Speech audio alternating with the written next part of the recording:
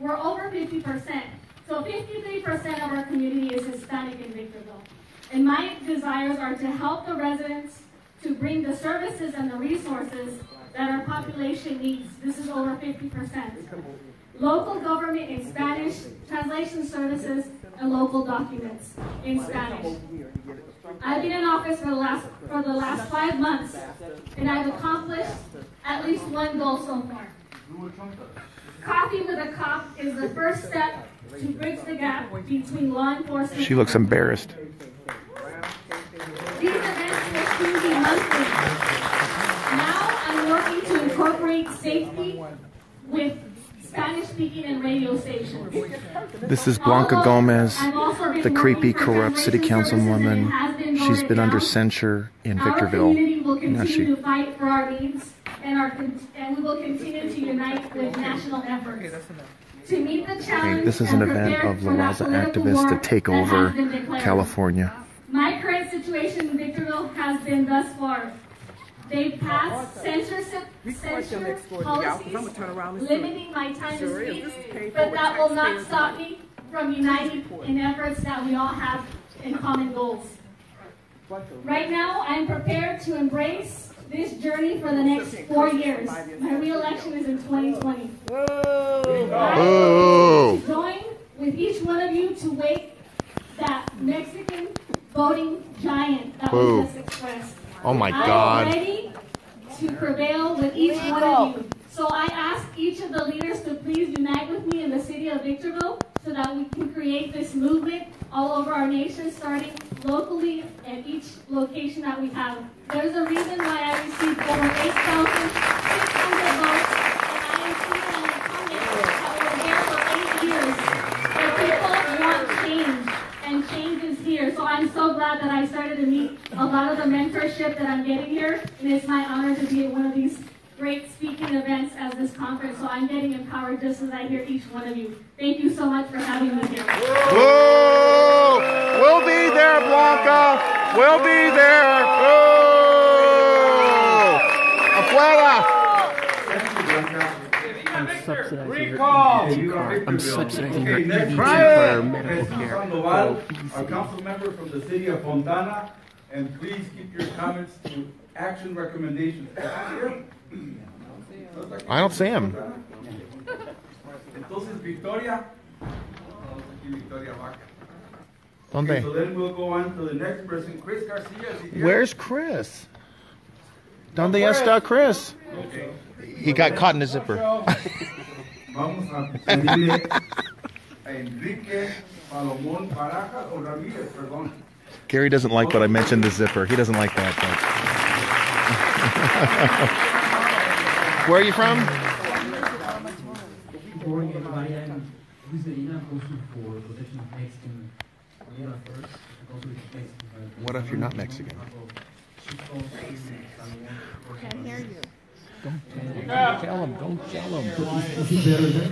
Más oye. So, my name is Luis Medina. I'm consul for protection of Mexicans and legal affairs of the Consulate of Mexico, Bernardino.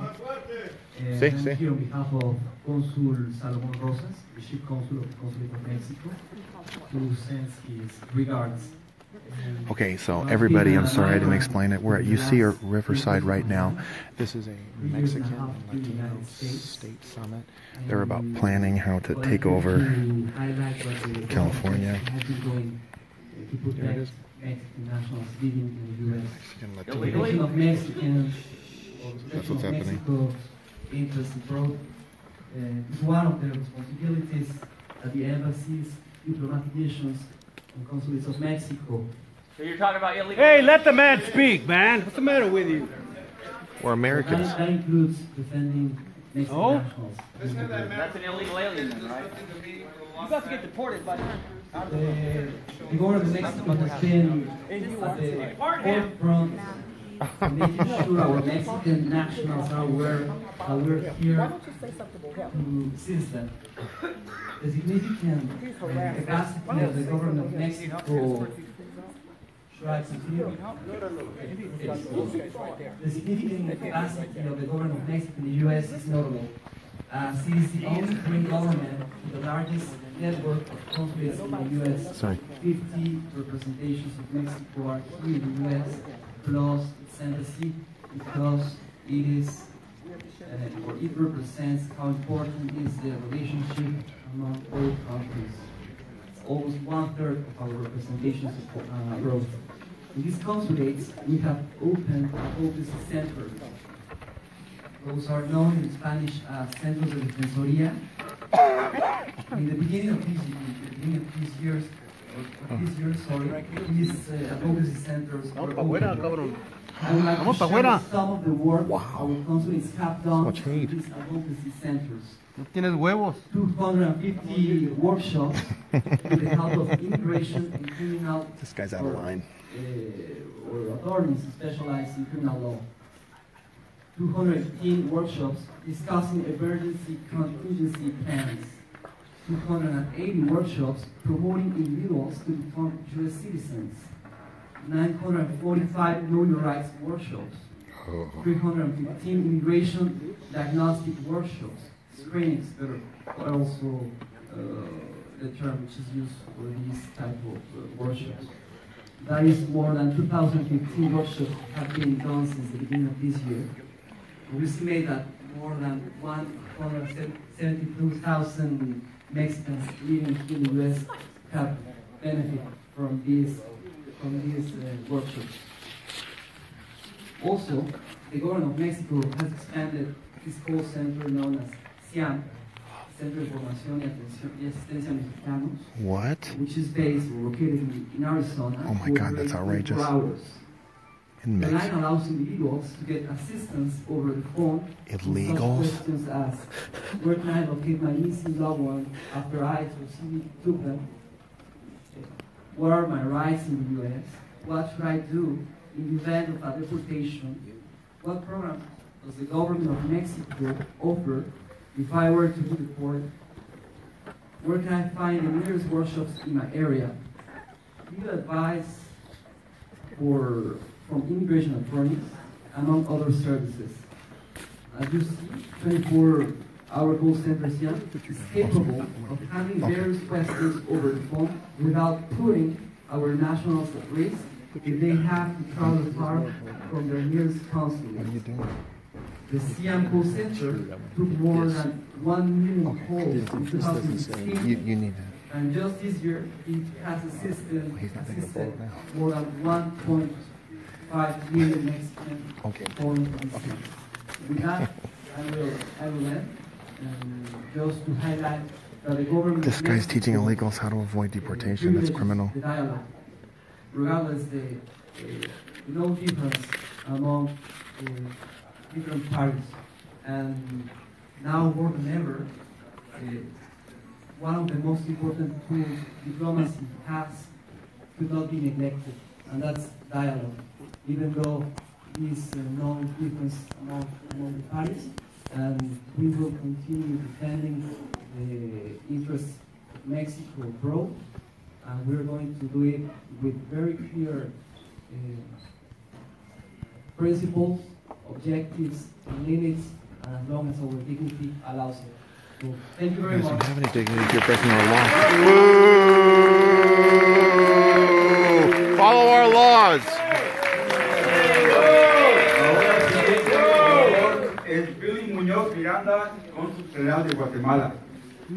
De Guatemala? ¿Cómo? Oh my God. This guy's, Thank you very much. he's the consulate from Guatemala. This is Good bullshit. morning to everyone. I want to start with a phrase that is from Voltaire. I think that maybe I hate what I am listening from some of you, but I will defend with my life the right that you have to say. This country is made the basis of respect. I think For our laws. are in a room where people think very different. But we have the respect to share our ideas and to go out from here and be as friends. We think different, but we can share our opinions. Our position in our Guatemalan government is people from Guatemala, there are 3 million Guatemalans living in the United States. The 60% are immigrants, illegal immigrants, 60%. We know that we need a reform. Our government is working in Washington, D.C. to know and to see if we can get... See, they're struggling with illegal immigration, too. That is needed. You know that the system is broken. These No. people from Guatemala is looking only for a better future, for a better place to live, for a better place in which they can work and they can attend and they can assist their families. Migration is a human right. People have the right to see the best place for living in which they want, they can. Yes? No. Lie. How about the Mexican border? The Mexican border. They don't agree with you. For the better place in which you can work. Immigration is not a get human money, right. You can have a family, you can security. That's a human right. No. No, it's not. In Guatemala, we have 15 consulates right now. 15 consulates to serve 3 million people. In June, we're gonna become the second country that has the most consulates abroad, just behind Mexico. Because our government thinks that the importance to give protection and to give this assistance for people from Guatemala live here is important for our government. I have the consul to Guatemala in San Bernardino, in California, and just you know, in Southern California is the second largest region around the world in which lives Guatemalans. That's the importance of having a second consulate in Southern California. With the consulate of Guatemala in Los Angeles and the consulate of Guatemala in San Bernardino, we are serving 1,800,000 Guatemalans. 1,800,000. So that's our vision, to serve and protect our people. That's the only reason we are here in this country, to protect and to serve our nationals. I want to thank you, Dr. Armando Navarro, UC Riverside, for this event. I want to thank you, all the panelists, and to you for all the attention. Thank you very much. Boo! Legally! Americans first! Afuera! Americans first! Americans first! You heard the presentations by the different people that are here from the leadership. Now we want to ask everybody else here in the audience to participate.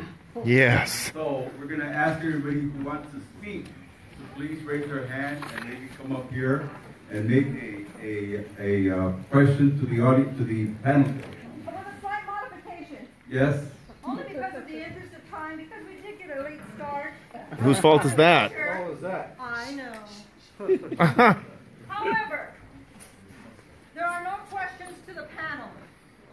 There are only recommendations, and we're going to save all those recommendations after the second panel. We'd like our second panel to come up, please.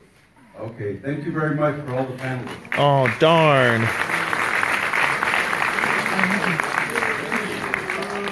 You were married to a Central American, weren't you, Chanel? Central American, right? Belize. Central American. I'm really trying to be very patient with you, but don't disrupt our meeting. No? No, we're not. No comments. This guy attacked me. This guy stood in front of me. It's First Amendment. Okay. I'm trying to repeat you. This is our meeting. And if you don't be quiet, I don't know, you guys have to sort it out. Wow.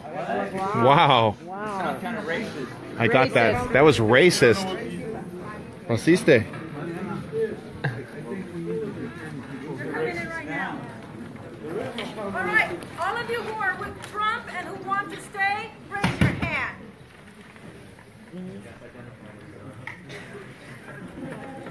We don't want any comments out of you. Gary, it's because kind of we're too here late to for me. develop a plan. You can sit, you can observe. And that's the Tell him to be extent. quiet. And we don't sit and This guy was observe. walking. Okay, so that means. This is our meeting. Okay, it's. Again, young man, this But is our meeting. well, thank you. We're trying to It is public respect property, though.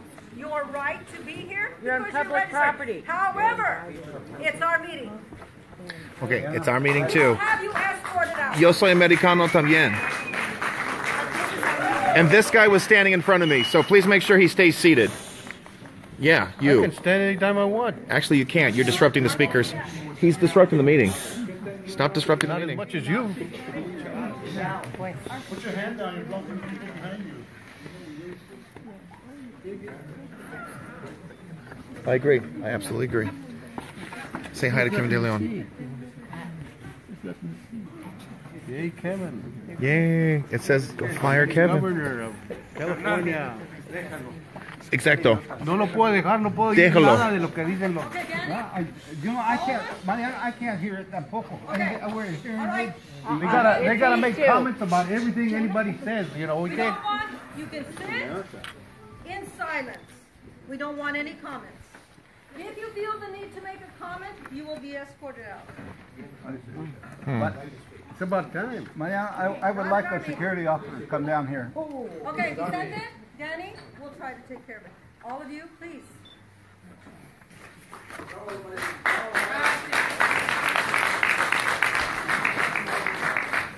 Okay, good morning. Morning. My name is Buenos días. Angela Zambrano, and I will be moderating this panel.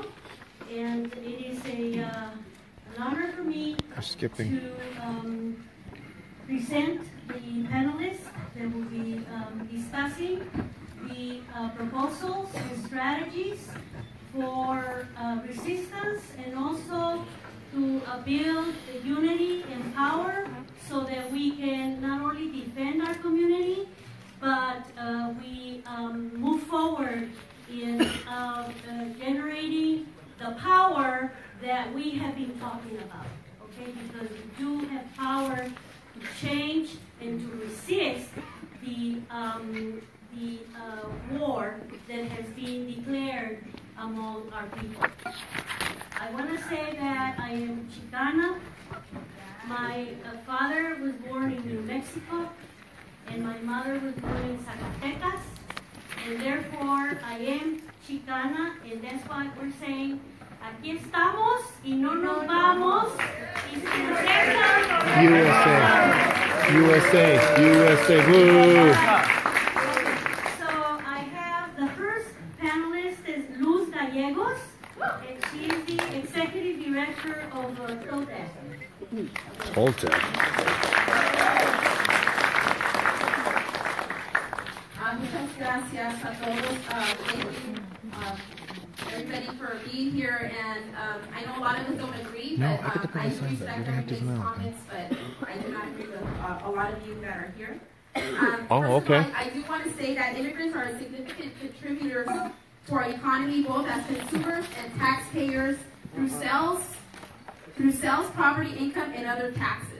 So our immigrant community Unless she's talking about legal. is an economical force to the United States of our to the United States. I really don't want to talk about strategy or anything right now, but what I do want to elevate is what we're seeing in the grassroots. Working with a nonprofit organization, ever since election, it's been nonstop. Our community is going through some very hard times. We continue hearing from kids. We continue hearing from families. A lot of our kids do not want to go to school because they fear. Whose fault is that? They continue having that fear of their parents being separated and deported. Well, whose fault is So that? for us, hearing this and listening to our communities on and off about the fear that and the terror that this new administration has caused is very.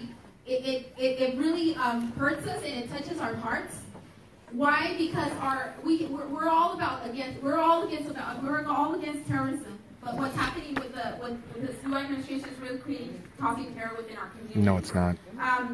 Ahorita lo que estoy compartiendo para muchos de los compañeros que vinieron que no hablan español, inglés, estamos viendo la necesidad de un pueblo. Ahorita tenemos mucho temor entre nuestras comunidades. Estamos viendo los niños que muchos no quieren ir a la escuela por el temor de sus padres, de llegar y no están ahí sus padres. Ahorita se está haciendo mucho trabajo en la base para educar y dar a conocer nuestros derechos, pero más que nada se está haciendo una conciencia política entre nuestras comunidades, la conciencia política que tenemos que estar cívicamente activos, tenemos a las personas que se puedan hacer ciudadanos, hay que hacerlos ciudadanos y tenemos que salir a votar, porque es la manera que vamos a pelear sin violencia para todo lo que está haciendo. Nosotros no endorsamos. That man in the green told me that California is not a part of the United Pero States. sí tenemos que estar al pendiente de lo que está pasando entre nuestras comunidades, las personas que nos están representando.